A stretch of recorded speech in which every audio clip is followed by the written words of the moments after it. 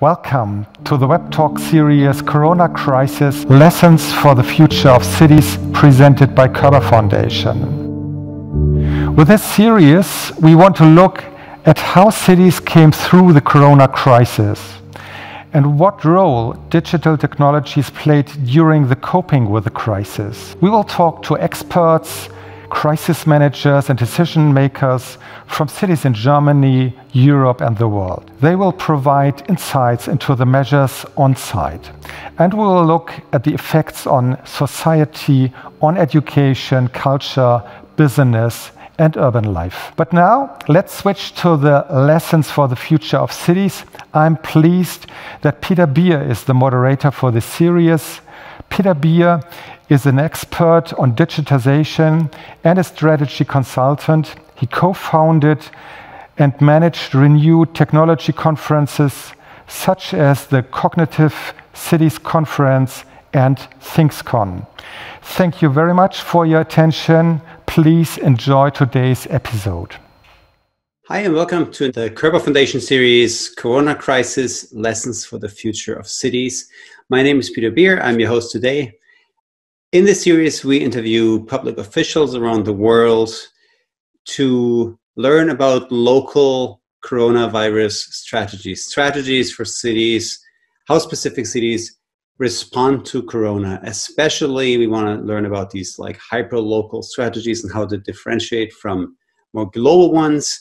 We want to learn about the role of digital tools in those strategies, and we'd like to learn a little bit more about the role of civil society.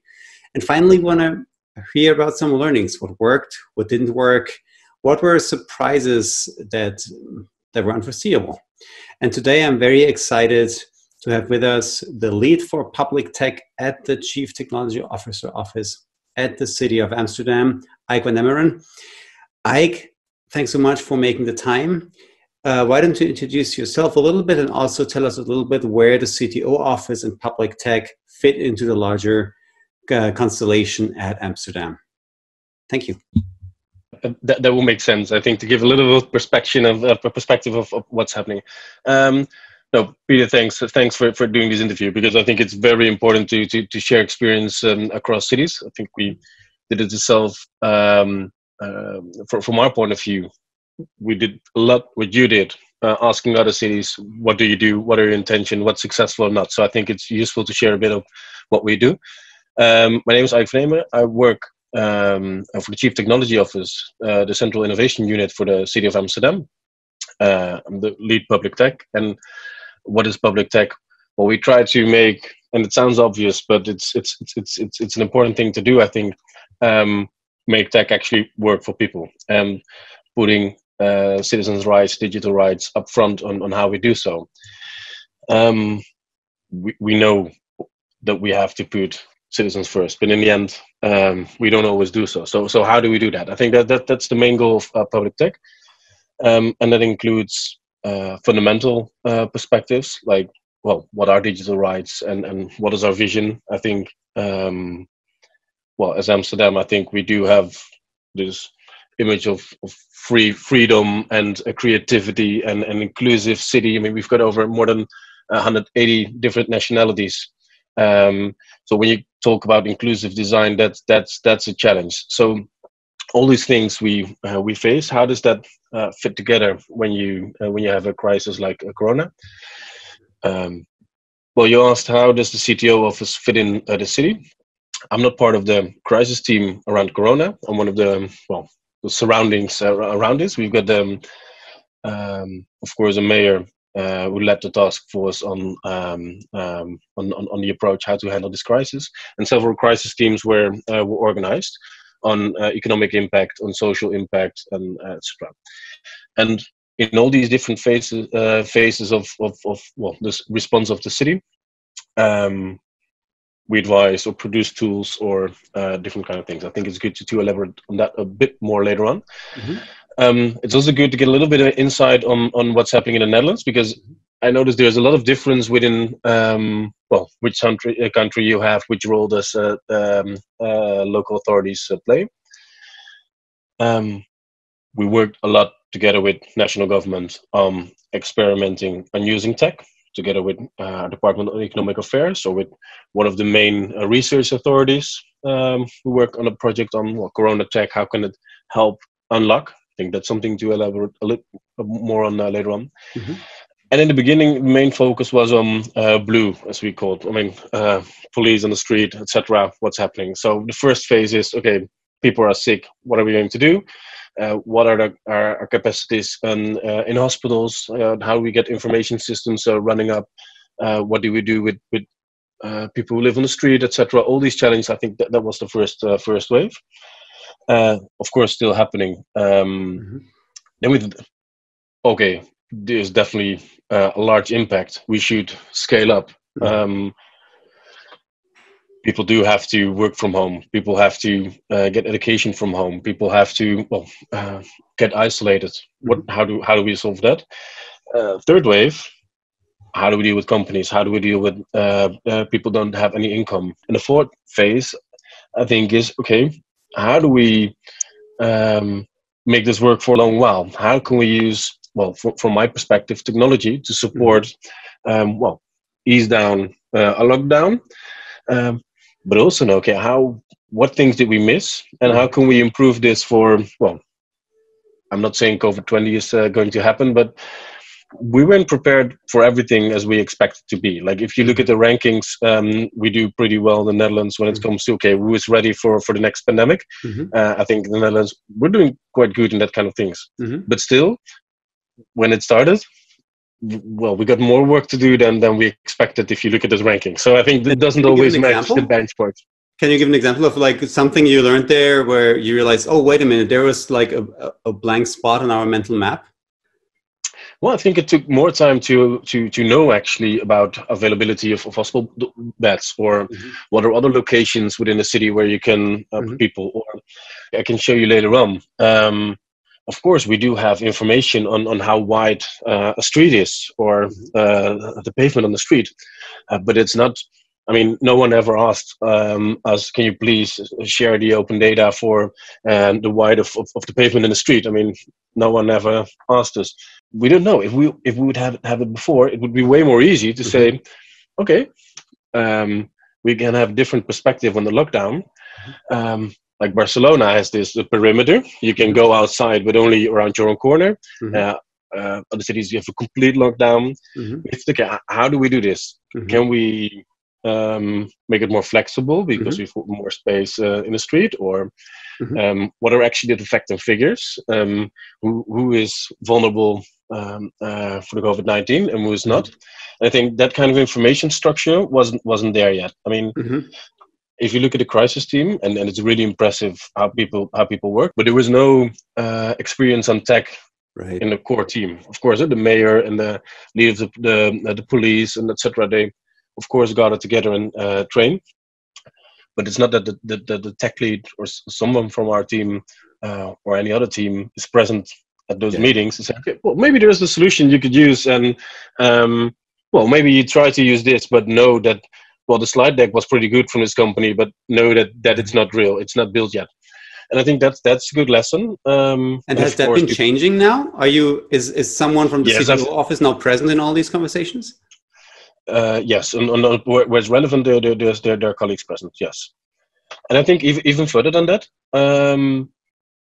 it's not only about being present and saying, okay, is this an alternative? I think two colleagues are checking continuously. Okay, what are the asked solutions? What are suggested solutions? And not only about is there tech who can help, but also on the check, is it right to do so, or can we use a low tech version? Because of course, you would expect from the chief technology office that we would say, okay, tech is good and tech forever. But, obviously, there's been a lot of discussion about the corona tracing apps, but it should happen around more technology we are using or we want to use. And do we need to place extra cameras, or can we use other sensors as well, which have a less privacy invading impact or so? That is a super fascinating angle, I think, because like Amsterdam, of course, has in these issues always been like a real pioneer in terms of privacy aware technologies.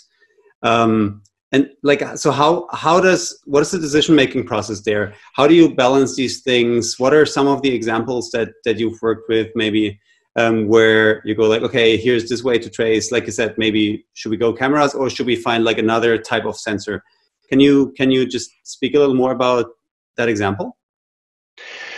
Well, let me start before the critical part. Let's start with a more positive side. I'd like to share one of the articles on what's going on, and it's this one. If it's right, you'll see now on the screen more freedom of movement with smart technology.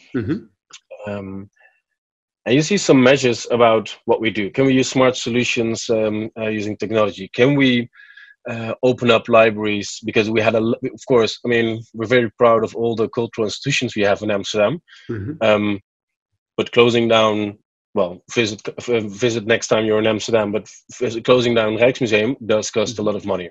So how can you open it up again? But it's not only about the money perspective, it's also about, well, it's good to be in a museum, etc. So the sooner we can open up that kind of places, it's good for the energy you have in the city. So it's very important to, well, can we use technology to well, people enjoy also the beautiful things in life again. So this is one of the examples we did, more freedom of movement with smart technology. And can we just like quickly dig into like the first bullet point? So that's something I find really fascinating. So there you choose an approach that doesn't track individuals to the city, but rather takes aggregate data, I assume, from like how busy certain museums might be at certain times, so that people can then choose themselves when they can securely go into the museum. Is that right? Yes, that's right. Well, actually, there are a few things happening on a perspective. Of course, everyone knows that wherever you are, someone knows that you're there. And that's also the critical part. We should discuss that later on. We had a huge debate and still going on the use of, an example, telco data. Can we use information on where you've been, knowing how crowded it is? That's one. Another one is we already have, of course, and not the intensive version like London has. I mean, London has a camera or 6 of them on every street corner. We've got definitely low. One of the main principles in Amsterdam is you can walk through Amsterdam anonymously, which of course is not completely true. We do have to make sure that our city is safe as well.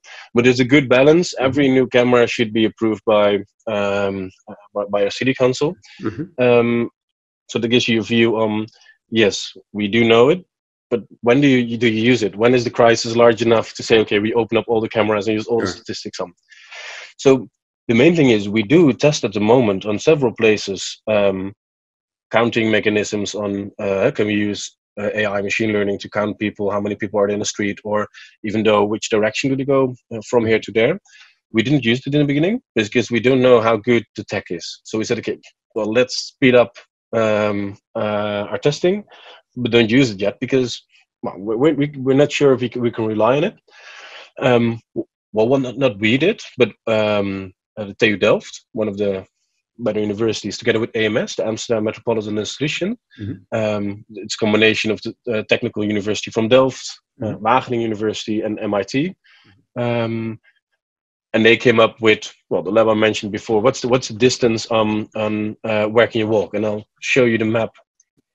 And this is the map where you can see, okay, how much, where can you go? What's the social distance on the map? Can you explore this? Can you, where you go? And obviously, it's impossible to go only on the red lines or the blue lines. And you see, if you go a little bit more outside the city, you get more blue and people can walk more freely. So these insights give you the perspective, okay, does the lockdown make sense to say, okay, everyone cannot go out, but in a different neighborhood, you have more space to avoid each other on the street. This map also showed that, actually, this is the city center you're looking at the moment. So this is based on what kind of data now? This is based on... This is based on a few data sources they combined, but all data on the distance of the street, that's available data on geo data. This helped us give, for two things. People who liked it can use it to build something upon it. Okay, what's the best way to walk from A to B to your supermarket, knowing that there's enough distance? But it also helped us to say, okay, if we should close down some streets to make sure where is not possible for people to, well, pass by each other with the right distance, which streets should we look down? So these insights are really helpful, and this is, well, in the end, visualization of data, and especially on this level, really helps. This is one example. Another one is, of course, if you want to go to the gym, people do look at Google Maps, because Google Maps has a pretty accurate time knowing, okay, don't go at the gym between 4 and 7 because everyone goes, please go in the afternoon or something else. Yeah. Like that kind of information, a lot of people use that information to, well, plan where do we go or not. Several cities, not only in the Netherlands but worldwide, supermarkets said, okay, from 7 to 8, elderly people can have sort of a private supermarket spaces, and well, all that kind of information had been used to, okay, can you help people spread the city? And one of the efforts is the data you see on Google Maps is not real time; it's a week old. So can we create real time information out of it, and can we use it? So that's another experiment that colleagues, and I cannot share the link at the moment, but it's on GitHub /Amsterdam. You can check actually how they build it to, okay, can we use that information to well, to give advice to people. We don't use it at the moment as well because, well, we're not sure if it's correct or not. And then you come to the thing you asked about digital rights and the perspective on technology. We do want to know what's possible, so you can give advice or not. So we experimented with an example, one of the main parks, the Vondel Park, way too overcrowded. Can you use a QR code to say, okay, you can buy a ticket and go in? But is it necessary? Or can you know, the bouncers at the disco, I mean, they've got those clickers where they count how many people are in, is maybe more effective. Let's try, or let's at least put them on top of each other to well, for the decision makers or politicians to have options. Okay, we can use the tech. We know we've got people who can build it. No problem. Take some time, but we can do it. Or you use these kind of techniques, and that's how we want to help raise this. It's about the judicial perspective, because you can do actually a lot. Especially in the Netherlands, we now have well, a temporary law around COVID. But do you want it? Because there's a difference between is it allowed and do we want it as a city? Is this the kind of Amsterdam you want to be? Yeah. And so on one side, I think the main thing is we do want to show what's possible around tech with impressive solutions. I think these are a few examples of them. But also, okay, do you really want it? Like if you, well, we often use the phrase in Amsterdam, like public spaces, like your living room, you should feel happy, etc. But would you place a camera in your living room, let everyone watch what you're doing? I think that's also part of the story. Right. And yes, we did in some places. So in some places in the city center, we put extra cameras because we wanted to know what's going on. But it's at least a decision thought through. Like it's an intentional thing to do so before you place it. Is there? I vaguely remember, and I hope I remember correctly, that Amsterdam has long since been experimenting with cameras in public space that automatically strip personal identifiable information out of the video feed. I think you tested it around trash detection on the street. Yeah. Is this same approach going to be used here?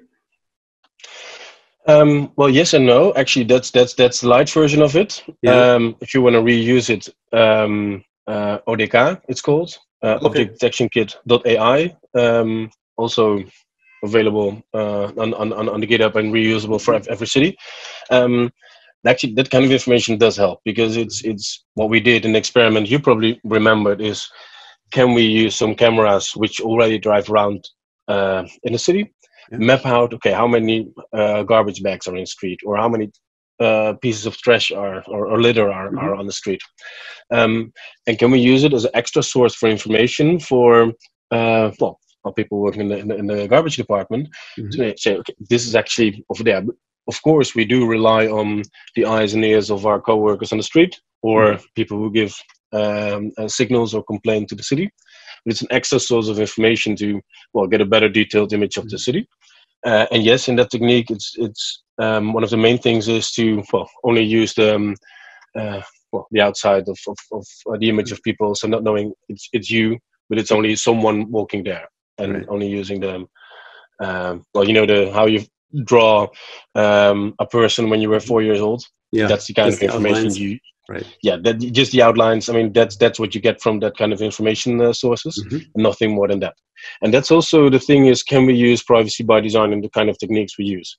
So that's why, well, you can use this object detection kit for these kind of things, because there's no footage being transferred, only the type of person only in lines.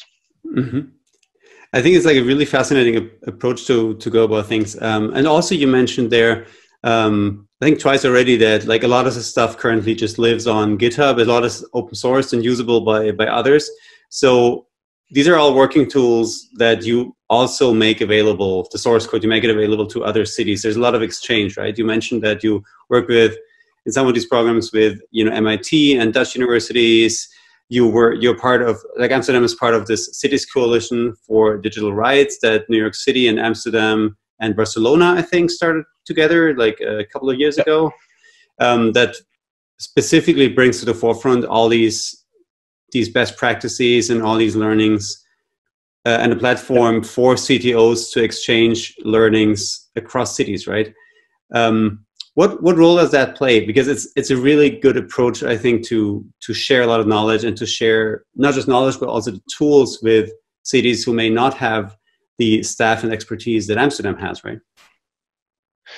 Well, there are two sides of that story, because I think it's a really good question, because saying everything is open source, I mean, it's also like a brand thing, which is, in the end, it doesn't mean anything if it's written in a coding language no one understands. I mean, putting things open source when there's no community behind it, it doesn't make sense. So, but I think we're in the beginning of that phase, and a lot of things we do create ourselves are open source, but in the end, only 8% of the things we have in Amsterdam is open source. So when it comes to numbers, it's not that much, and I think it's more than a lot of cities. But in the end, it's not that much. When it comes to tools like this, and we produce ourselves or with partners around it, open source by default, but it doesn't say that you can actually use it directly in your city. It does take meetings to exchange. But what's the good thing, I think, is that we had a lot of talks within these cities, and within the cities coalition, we still have weekly meetings with, okay, what's happening in your city? Can we exchange? What's going on at your side? And co-workers who actually designed and worked on this crowdness radar talked with cities colleagues in Milan, an example, to exchange. Like, there's code, but you need to know, okay, what's happening around it, and can you reuse it? A lot of ideas are not only tech, it's also about can you use IDs? An example, we noticed that more people than we thought didn't have a good internet connection at home. So we thought, okay, all the children can get education from home, but you do need an internet connection, and you do need a computer, and you do need knowledge how to use it. And the fact and figures we had was that 98% of the people in Amsterdam had internet connection. Well, still, we handed out a few thousand laptops to kids to actually be able to work. So the statistics we had weren't really matching the situation, and the signs we got from people in our city saying, okay, well, how can I get education from a distance? Because I've got 3 kids and one 9-year-old iPad. How does that work? So, and I'm really impressed about not only people in the city, but actually a lot of volunteers and a lot of people in the city who said, okay, I've got a laptop, and someone else can have it. Right. In the end, you need a more decent structure, because the school is not ready to work with 1,000 different types of laptops. So, I think I would love to share another thing by screen, because you mentioned this coalition of digital rights on this citiesfordigitalrights.org. A lot of more information is there, but this actually summarize one of the main things. Human rights of times in COVID. I think a few things are going on the topic. One is, it's nothing new. There's no such thing as human rights in times of COVID. I mean, human rights are always there, but the main thing is we should pay attention to it now. I mean, there are things happening, and some of the things are being more cleared out and specific. An example around the tracing app, how much not only we, but every city worldwide has to rely on Google and Apple opening up their access to Bluetooth on your phone to be able to use a tracing app. So the reliability we have on tech, that's one example. But I think there's more going on when it comes to human rights than only the main things. It's also about doing the good thing is not only ticking the check boxes like, okay, did we do the right thing?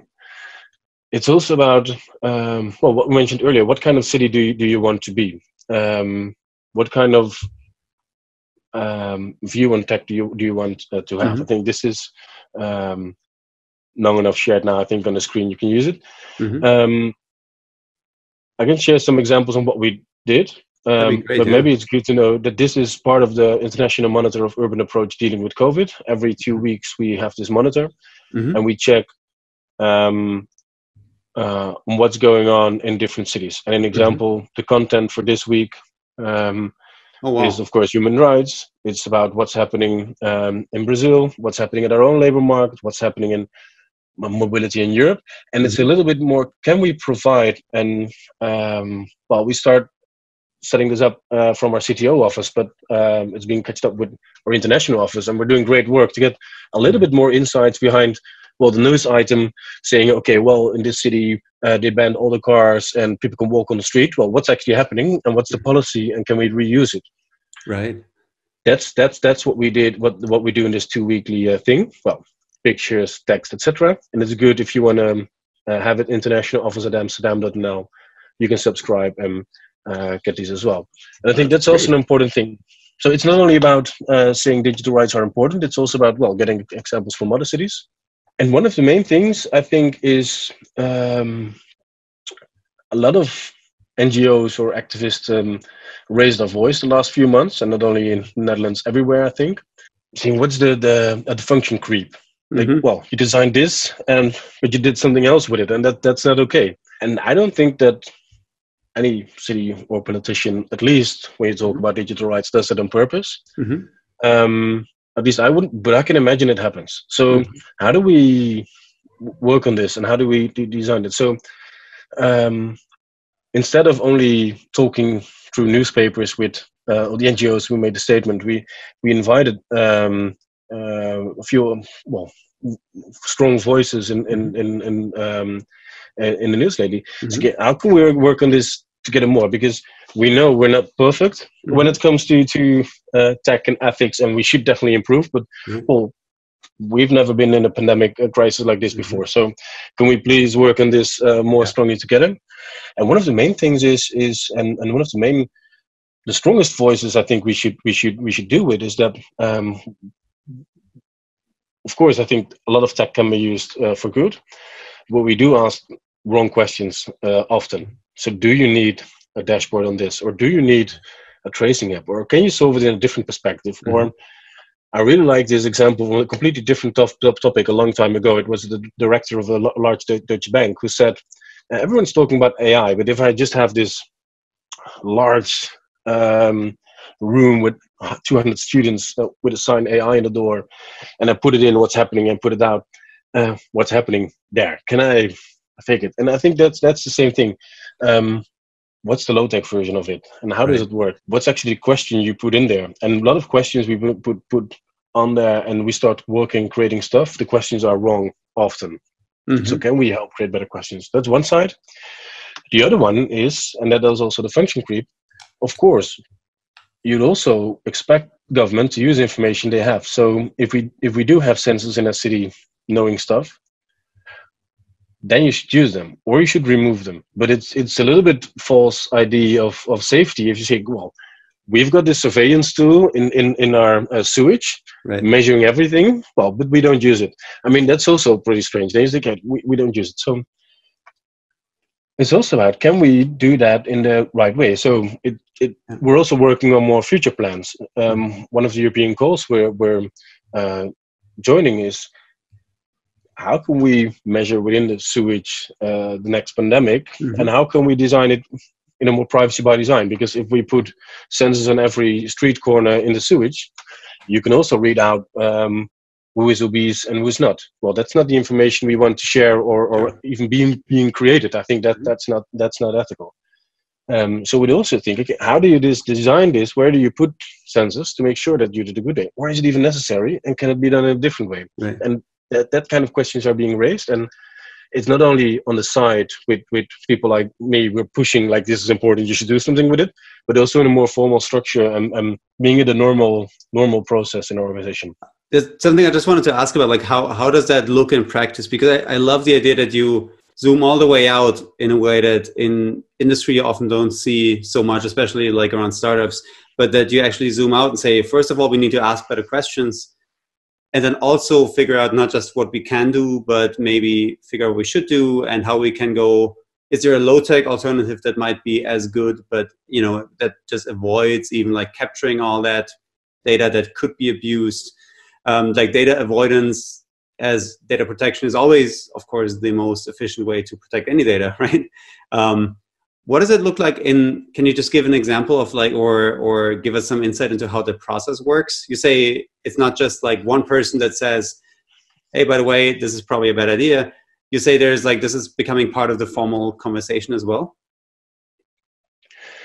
Yeah, on one hand, in the end, it's a lot of times it comes down to one person, or at least a person who say, okay, people, please think this through. If you really want this, okay, but please think of these kind of things. So I think that's the real life situation. The other one is we've got all kind of checks, of course, before you start a project, and we can have all kind of checks. We've got well, for the GDPR, we've got several checks before you can start a project, etc.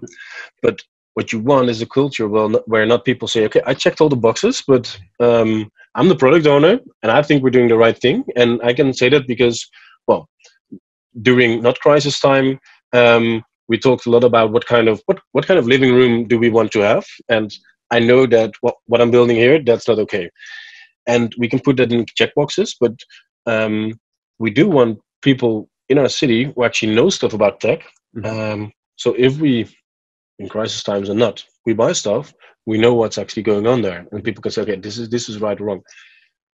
Of course, we do have to create these checkboxes because, well, you also want a sort of systematic approach on this.